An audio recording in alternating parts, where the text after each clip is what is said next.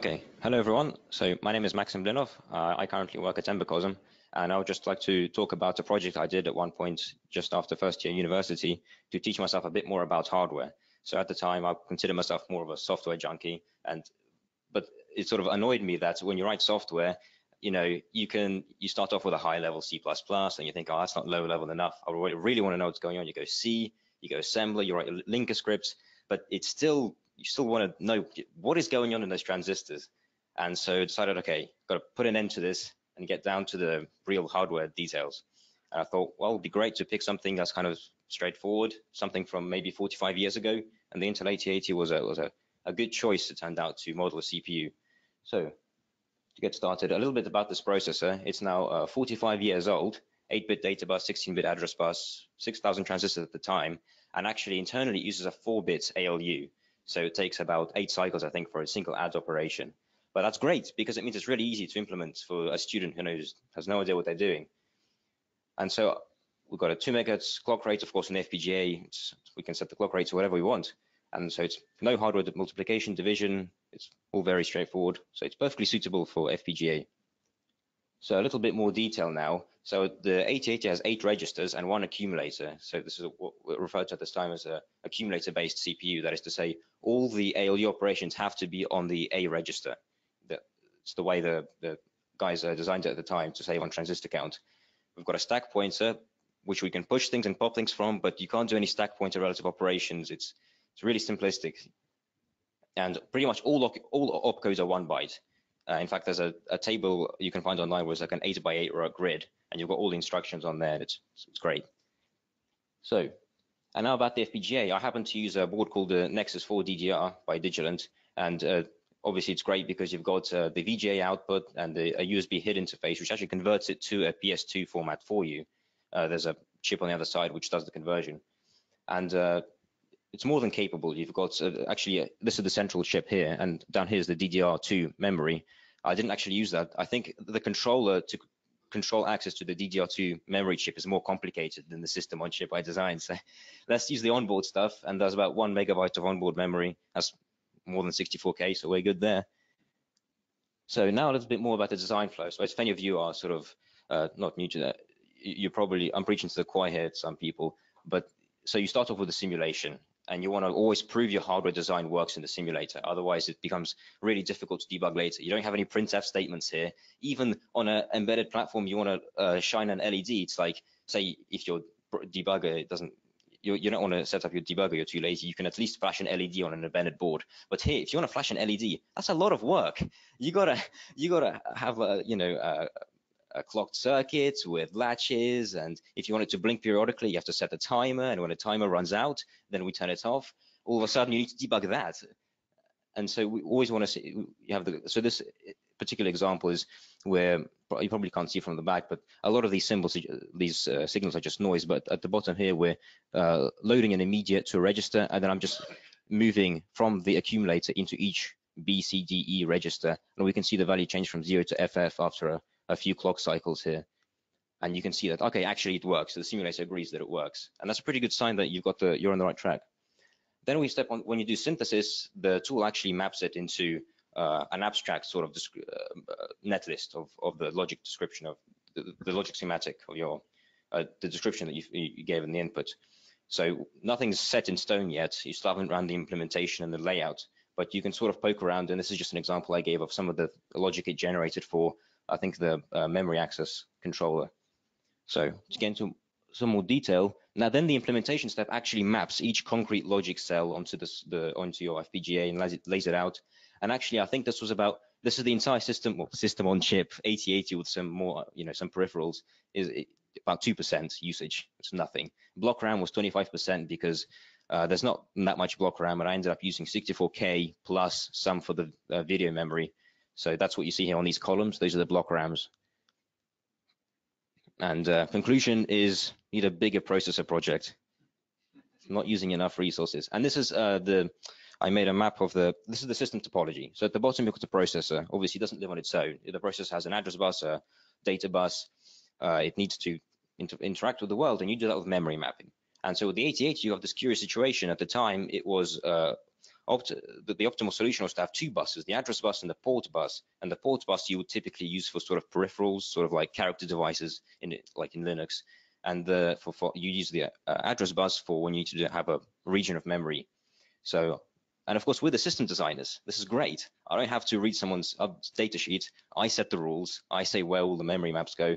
And so you can, I happen to put the VRAM at a particular address, and the ports, there's a 7-segment controller which you can write to a port, and you'll see that particular hex value come up on your actual board. And so that's great. You can actually debug it now, but it took a lot of effort to get there. And then if anything isn't backed by peripheral, we just it gets backed by the actual onboard block RAM primitive. And so that's what's going on there. And then there's a memory access arbiter, which is basically an if-else-if statement, which says, okay, if we're in this range, send it to that guy. If we're in this range, send it to that guy. If it's not mapped, we just return 0. So are these blocks at the top, those are pre-provided? Oh, no, I wrote all of this. Yep. So, and so now we've got the question, okay, we've got the hardware, but and okay, now I want to actually program it. How do we do that? And there's actually two ways. So because we have the whole entire description of the hardware available to us, we can actually embed straight in the hardware description, okay, I want this program, and just bake it in. So in this case, with VHDL, one nice feature is that it's a typed language, and you can have arrays of data types, and you can get you can have quite a nice looking description. So here's a particular example which just tests the push instruction. So we load some values and then push them to the stack. And we can actually embed this in the description and say, okay, run this program. The problem is you're going to have to run the entire synthesis implementation, place and route steps. And the bigger your design, that's going to take a lot of time. It's not unheard of for this stuff to take hours on end. So that's not great. We need some kind of a different way. But the advantage of this is that it's completely independent of your device. So this is just box standard VHDL. Any synthesis tool will be able to work with that. What we can do instead is run the synthesis, run the implementation, and then we can open it in the tool and actually select those block RAM components. And each block RAM has an attribute. This is now vendor specific. So this is the trade-off you get. You get maybe locked in a bit into Xilinx, but on the other hand, you actually get a convenient way to program your device. They have these attributes, which is the actual content of the memory that it'll program when you program the chip. And we can actually take that assembly program, get the output, and then literally set the appropriate rows with some TTL commands. And now we've told the tool, okay, this implementation that you have, you've laid it out, great, but can you just change that particular property and reflash it? So finally, hello world, after months of work probably. This is possibly the most difficult hello world ever made. But so with assembly on the left, this is 8080 assembly. Not much to it really. We've got a zero terminated string, and at the top we set a symbol, which is the VRAM, which is at 8000, and we know it's at 8000 because we can open the VHDL file and see, oh, okay, there's an if 8000 then send to VRAM. So, and then we just loop over start VRAM and the string, and until we get 0, we just send the character that we get. And those square glyphs just mean that there's no ASCII representable character there.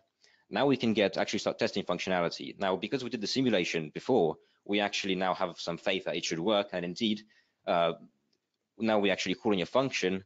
And when you call a function, the 8080 will push the return address and the flags and then jump to address. And when you do a return, it'll pop the program status word and it'll return back to the address that's on the stack. So that's really a good sign that actually a pretty complicated piece of digital logic is not broken.